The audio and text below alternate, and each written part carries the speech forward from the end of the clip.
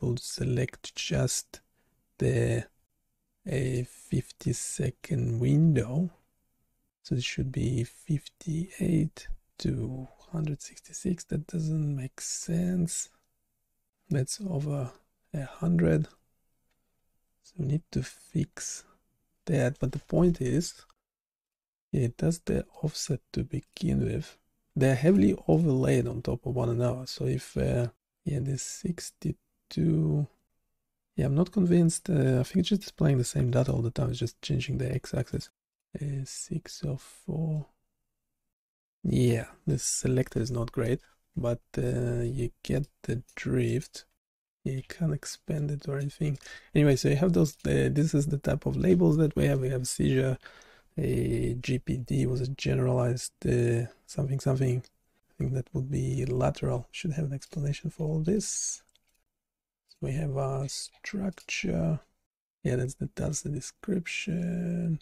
Yeah, just weird that the annotations in this case were done in most cases by 3 reviewers, and they had the 100% agreement rate between them in terms of the labels. So there's 1, 2, 3, 4, 5, 6 labels. The 6th one is the AVA. In this case, they have 100% agreement, but then with the same data segment, this 6 or 4 at the end, you also have a couple of labels, a couple of epochs, 50-second segments that were labeled by 5 experts. So I'm not sure why the whole 5 just didn't look at the whole thing, considering, again, this would be 50 plus 62 second segment. I don't know why. Essentially the overlap is very heavy. So each one of those will be a 50-second window. The first one will be starting at time 0, and the second one time 2, time 4, 6, so on and so forth. So it's just duplicating the data. It's essentially fudging, the classic fudging of a data set, where you're trying to duplicate more, create more data when you don't actually have it.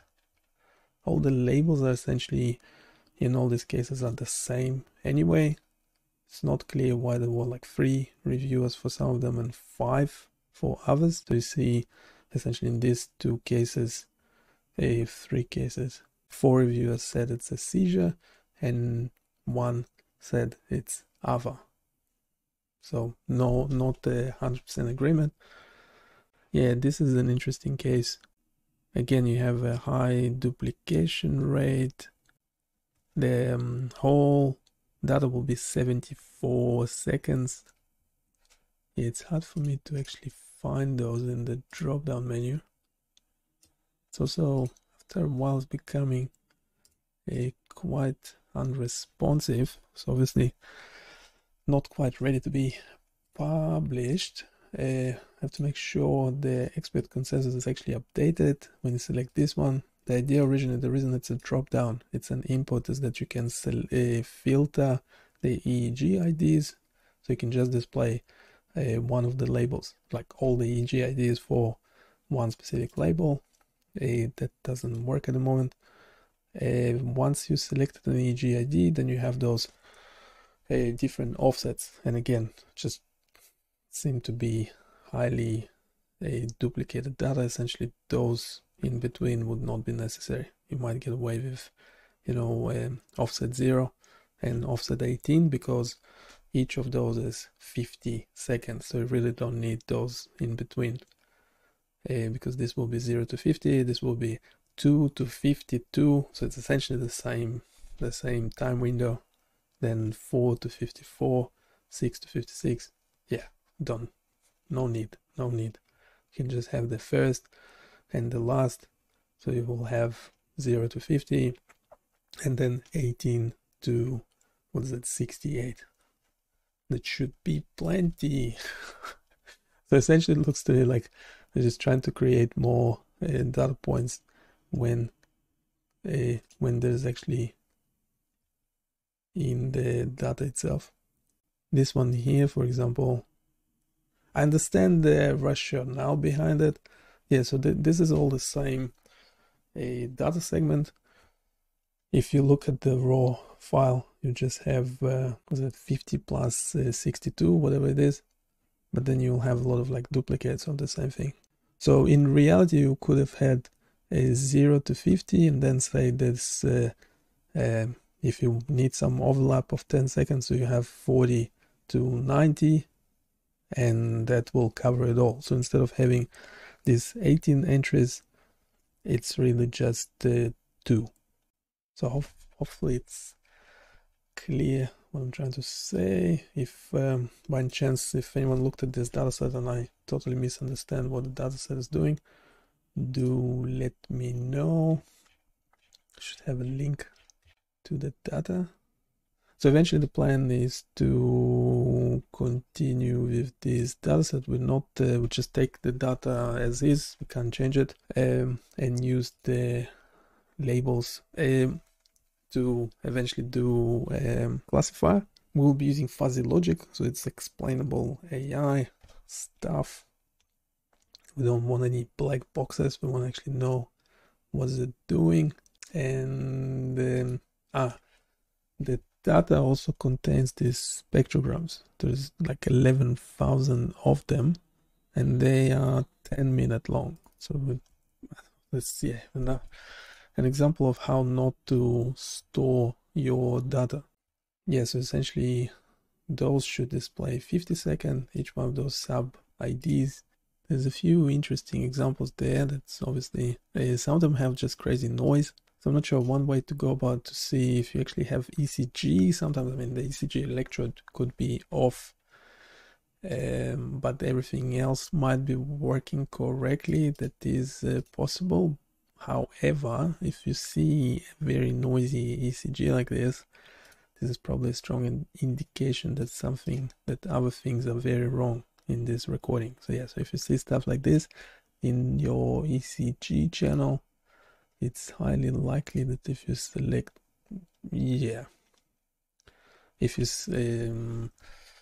if you look at the EEG recordings, that you'll see some high noise there as well, which is kind of indicative of problems.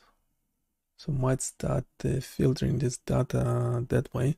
I just suspect that by the time we filter, and when I say filter, I'm not saying, we won't be taking something is, really bad and trying to improve it. I'm saying like filtering is in getting rid of it. Yeah, once you go down the list, it's becoming less responsive, which is obviously not ideal.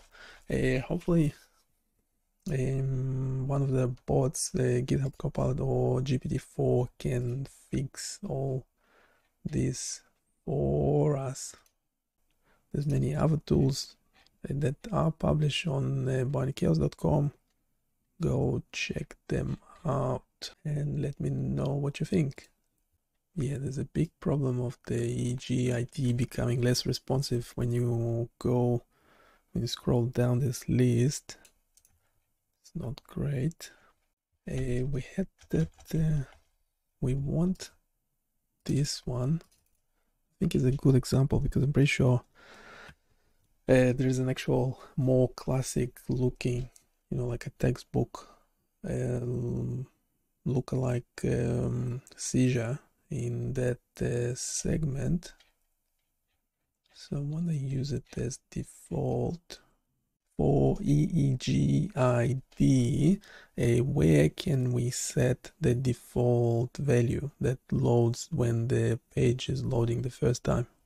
Yes, it's determining workspace structure, deciding which files to look at, and found 5 references. I don't know why. And yes, it's just going for the index HTML. Now I just suspected that there is something in the script.js, and yes, it did look at the script.js, so I am confident that it's giving you a legit response in the EEG ID. I mean, it was biased because my mouse cursor was already there. So it could be another reason that it's just giving me that. We need to make sure when selecting the segment, the expert consensus is updated. First of all, we need to swap places. The consensus should come after the EEG sub ID because we have a label for each sub ID, not the general ID. So you have multiple IDs and then the label, like in this table, you have it for each one of those. So this is the label, and you have it for essentially that number ID 6 or ending with 604, and then 0.1, 0.2, 0.3. Let's swap between them, the order. We actually need the expert consensus to be updated when we select a different EEG segment. We need it to show the label associated with that segment. The label is in train CSV file.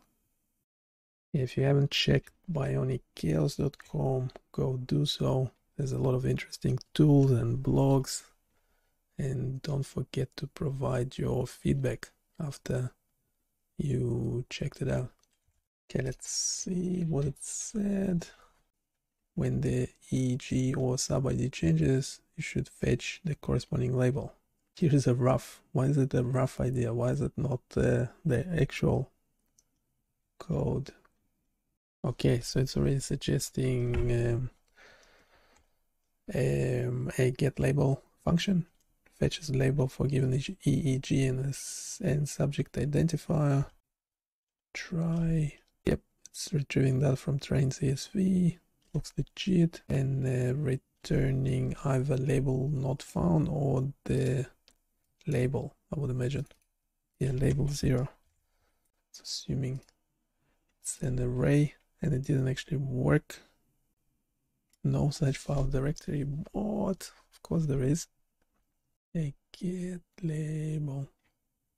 So this is all happening in the back end. Get patients IDs works okay. Let's try this.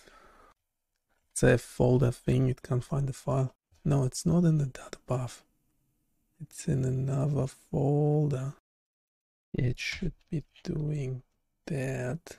A df is not used. No. Should if I get label function in data utils is responsible. No, I do want to use it. Don't just remove it. Don't just remove it. Yeah, the get label should also have a df in it. Df in it, df in it. Get label, it's already using it over here. Get label, df in it. Okay, let's fix this one first. Just select the whole code and do the workspace as well, because we need to eventually update the data utils Python code as well. Yes, having trouble reading that file. It shouldn't be a problem because it's already read elsewhere. Hey, can we just do it in the same way as for the previous functions? It's not looking at the whole code. Okay, did it fix it? There's only one way to know, is to run it. They're reading the CSV file, filtering the data frame, and returning the corresponding label. Okay, that obviously didn't work. Hey, can you update this based on the previous response? Errors.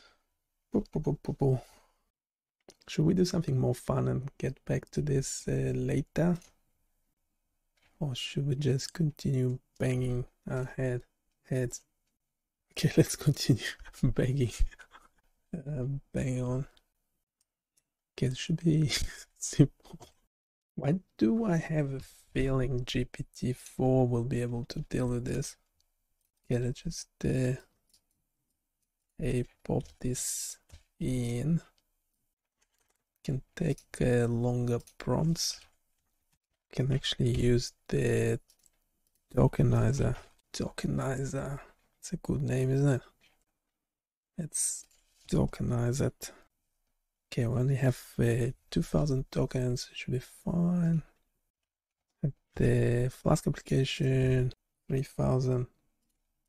Data utils, 3.5. That's the structure of this dataset. 6000. Do we need info and stuff? Maybe not. Yeah, so yeah, just listening to some podcast, I don't remember the name, but essentially saying that whatever is in the beginning and the end of the prompt, that's what essentially has more likely chance to be picked up by the model. Anyway, so we have this 8,500 tokens, should be not too much for GPT-4 to handle. We forgot the errors. Let's pop in the... I'm getting the following error above. I shared all the code, so you have access to the entire project. Can we fix this error first? It's to do with updating the expert consensus value when a different EEG ID and sub ID segment of raw data was selected. So this one is not referring to, it is referring to data utils, but it doesn't have a get label. I think we can get rid of it, can we? In data utils, the get label function, can we get rid of it? I'm pretty sure it's a yes. Now we're still getting an error, a different error, still an error. The data is being displayed, which is great, but we're still getting an error. Well, first of all, most of the time the label for same EEG IDs is always the same anyway. But yes, there might be a chance that it is not, so we still need to address it in the code. Currently, yeah, I'm getting this, what's the default value? Yeah, 604 is the one that has something that looks like a seizure. Yes, it's working okay most of the time. The expert consensus is not being updated. The value is not being retrieved properly, and I'm getting the following error. Error. Do I need to speak with American accent, do I?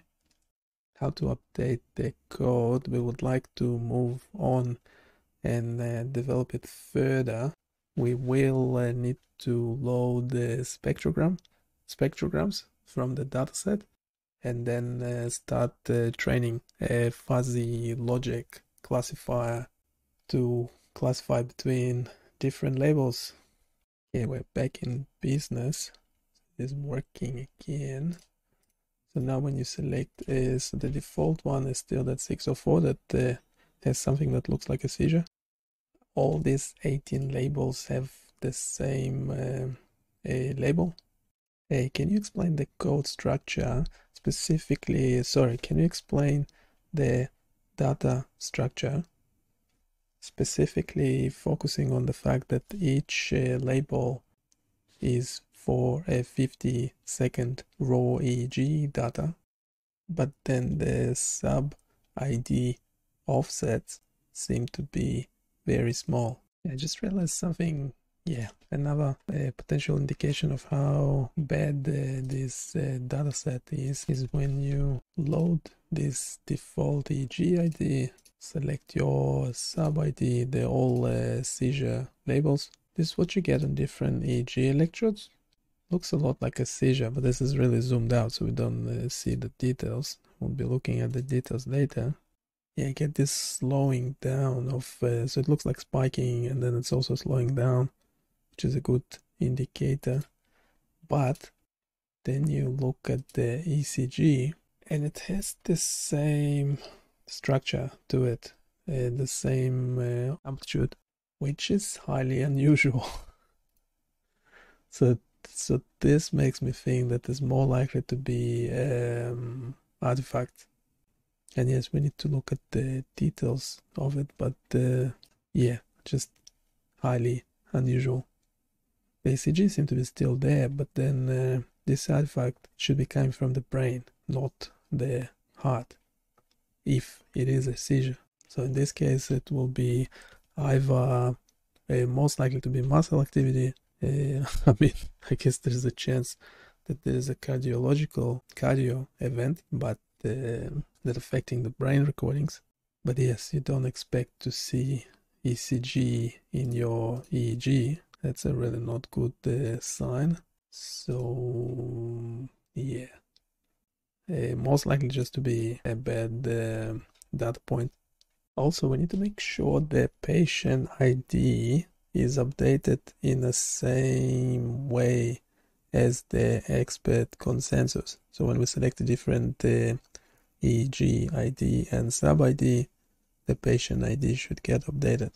The original idea there was that those will be inputs, and when selecting a patient, the EEG IDs will get filtered to show data from only a specific patient or a specific label. However, that doesn't seem to work. If you have any ideas of how to fix it, do let know. We have an option to add a channel So then we can compare one of the EEG to the ECG side by side. Or should we just continue to the spectrograms? I just suspect the whole, yeah, there's something wrong with this dataset. Altogether, there's a lot of weird things. I can do a summary, but I found pretty much three major red flags. Keep finding red flags like this one. ECG is there. The fact that it's inverse should not matter. It's fine. But then, yeah, this is what's happening on the left side of the head, and this is on the right. It's just a major artifact. And you have yeah, I have a lot of trouble with those labels. Yes, we will have 54 seconds in this data, and this is because, and they just overlap. They're essentially the same.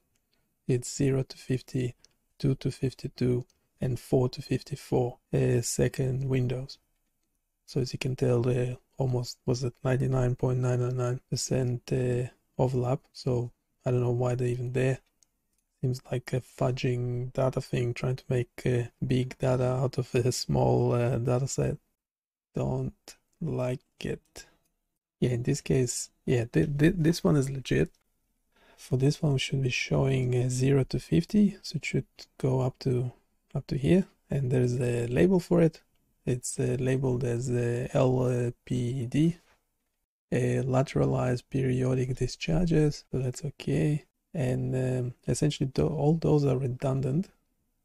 And then you could have, say, if you need a little bit of overlap, you can have 8 seconds of overlap, and this one will be essentially 42 to what's 50 plus 42, 90 seconds. So it'll cover the whole lot. It's still labeled as LPD.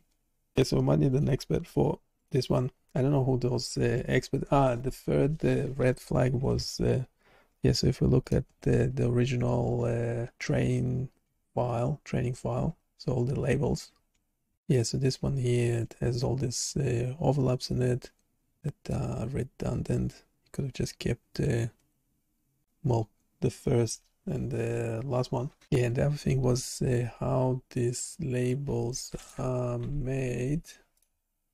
604, yeah, this one. So in this case, 3 experts labeled this as seizure. That's fine, and you had 100% agreements, but then 3 is not a large number. I mean, 3 would be like the absolute minimum, because generally you will have 2, and if there's a disagreement between the labels, you show it to a third one, and then they come to some sort of consensus. This is actually not how you come to a consensus. So they just do consensus by majority vote. They have to kind of, yeah, convince each other. So yeah, in this case, so this label there, where's the current one? Why is it not showing the current position? No, that's not it. 604, right? And then you have this so that's 771. Yeah, this 771 will have 14 offsets, and yes, they were labeled as other. But interestingly, 6 experts still said it's a seizure, and 8 said it's other. So does it mean, yeah, let's check the description again. Yeah, so that's the voting, the count of annotated votes for a given brain activity class. So those are the different types. Yeah, so in this case, the ECG looks like. Okay, we need to make sure this display is always locked to 50 seconds. But the patient ID is not updating properly. It's not changing. Yeah, EEG ID is not being used. Just say update. Yeah, based on previous conversation is good. Sometimes it discards what previously was discussed. Yeah, but this one is still not being used. This still need to be updated, particularly the EEG ID and the EEG sub ID are not actually being used. I like how it's just getting rid of it, Yeah, GPT-4 doesn't do that. So if I mention it, I still want to use it. If I mention EEG ID and EEG sub ID, did you just remove them from the code? That's not cool. I do need them, so we want to retrieve the patient ID based on which sub ID segment of EEG was actually selected. We need to know which patient this data is coming from. Okay, it's bringing them back. Now we're getting an error. Get patient ID is not actually being. I think we need to update the JavaScript as well. Do we need to update other parts of the code as well, like the JavaScript? Yeah, that's the default EEG ID. And where do we actually change the code? We are lazy. How to update the code based on previous responses? Yeah, I want to fetch the patient IDs. Populate dropdown. So is that where just updating the first time around? Then we need to do it again. I don't know why those are not links. They're meant to be. I'm pretty sure they're designed to be links. So we're changing the inputs to those functions. I don't think so. Okay, now can we focus on how the input drop-down menus are being populated and displayed, and what happens when we change the values? So originally the idea was that you can filter the data based on the label type or the patient. That doesn't work at the moment. We do need to make sure, however, that when we select a different sub ID and ID of the EEG data file, we need to make sure that the expert consensus and patient ID and all other parameters are being modified. The data should be retrieved correctly from the train CSV file. As you can see from the structure of the dataset, we have other values in the train CSV file. Can you help me update the code? I need specific code. In this case, you just see some noise to begin with. Then you have something that potentially looks like the R peaks in ECG. Populate drop down on page load, fetch and display related data, update backend endpoints. Yeah, that needs to update the front end as well. Update your event list for the EEG ID and sub ID drop downs. When these values change, you should fetch and update the related drop downs accordingly. That sounds legit. Let's try it out. Obviously, I can't search. Well, I can search, it's just not as convenient. Yeah, so it's every time you ask for something, it's very likely to add additional functions instead of just fixing existing code. It's a bit unfortunate. I'm not giving up on this dataset just yet. We'll have the review tool. The next thing will be visualizing the spectrogram data. I don't think I can generate it myself. I would have just generated the spectrograms myself, because I did review some of the examples. They also don't look quite right, but we'll just have to load them. Yeah, just have to pass this CSV file correctly. So someone must have already done this, obviously, but I don't have access to it. There's some example code on the Kaggle competition site, but I don't necessarily trust it. So I'd like to understand the data ourselves anyway. We kind of have to do this first. Yeah, the problem with this thing, you end up with too many functions. Yeah, every time you ask for something, it's generating a new one. Instead of fixing existing code, you're still getting an error. No, we're not getting an error. Yes, we are getting an error. So I didn't implement the code correctly. So the safest thing to do is to pop in the JavaScript and the Python code into the LLM again and give it also this error code. Yeah, get patient's ID obviously has a problem with it. It made it simpler, which you would think is better. So the first time around we get no errors, which is great. We have this default thing that looks like a seizure, but then I'm not sure because the ECG also has something that looks like a seizure, which is highly suspicious. As we know, ECG shouldn't have any seizures in it. So it's either something is really wrong. We'll have to test this.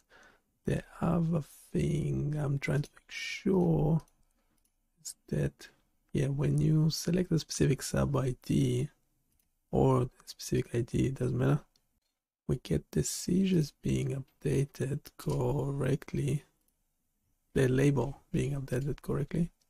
Maybe not. Oops, just pop it into GPT-4 with the corresponding code. Something is really wrong. We added a new function and changed an existing one. So it looks like we added a new function and changed an existing one. The tool is working okay on first page load, but later when selecting a different EEG ID or different EEG sub ID, I'm getting the error above. So the recent change broke the code. How do we fix it? Yep. Yeah, so change get patient ID, and we also, it's something, yeah, something silly. I want to get into displaying the spectrograms here as well. Doing some processing and training a fuzzy logic classifier. Yeah, it's actually working now. Let's test it some more. Yeah, so just needed to make sure the patient ID is being updated when we select a different EEG ID. So we have 61262. Let's check this random 17955. Let's go to train CSV table. Pop in 7955. Too many of those. Why? 79550. Yeah, 0847. I want to check. Yeah, that will be the patient ID. Yep. And that's correct. Yeah, this one has interesting labels as well. So let's see, let's just see that everything matches. We have those 999 rows in the data, so 9 labels.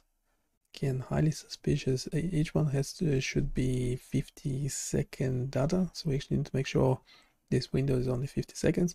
So this will be 0 to 50, and this will be 4 seconds to 54 seconds, which is highly unusual because, as you can tell, there's a whatever percentage, almost 100% overlap. And then you have all these duplicates, 6 to 56, 8 to 58. I think, if I understand the data correctly. Please correct me if I'm wrong. So we really just needed the first that goes 0 to 50 and the last one that goes 26 to 76. And this is unusual because you would expect the whole data to go to 76, but it's going to 134. That's not right. Let's check the original. So we have this one as default. It's going to 107. And what's 62 plus 50? Something is wrong, isn't it? So we have 112. No, that's correct. Yeah, so you have 0 to 50, and this one will be going 62 to 112. Yeah. So each of those sub IDs will be 50 seconds. That's, by the way, means that you only need the first one, and probably say if you had 0 and 12, you cover the whole data. So you really don't need the 18 of them. Instead of 18 data points, you should have just had 2. Because if overall you have 112 seconds, you essentially have two 50-second segments. Yeah, you could have had all 3 of them, doesn't matter, you know what I mean. Yeah, you should have had three of them, because it should have some overlap is okay, but not this much overlap. This one is like almost like 100% overlap, 2 seconds overlap out of 50. What's that? Whatever percent that is. So you could really ignore, get rid of the sub ID 1, 2, 4. Could have just kept 1, say 10 and 17. So you could have kept just 0, 10 and 17, and you would be covering the whole data. The other interesting thing is the label itself. So in this case, can we display the first row as the title? Know how to do it in LibreOffice. Someone knows how to do it. Yeah, essentially want to display all this stuff. So we obviously can't change the data. It is the way it is. It was supposedly generated by Harvard Medical School. So yeah, you have to take their word for it. So other things we're not yet looking at is the spectrogram ID. The spectrograms, yeah, there's another data folder for those. I think they're 10-minute files. Check spectrogram ID, unique identifier for the entire EEG recording. Okay. Well, EEG, they should correspond to one another, right? Well, yes. There are examples of example figures.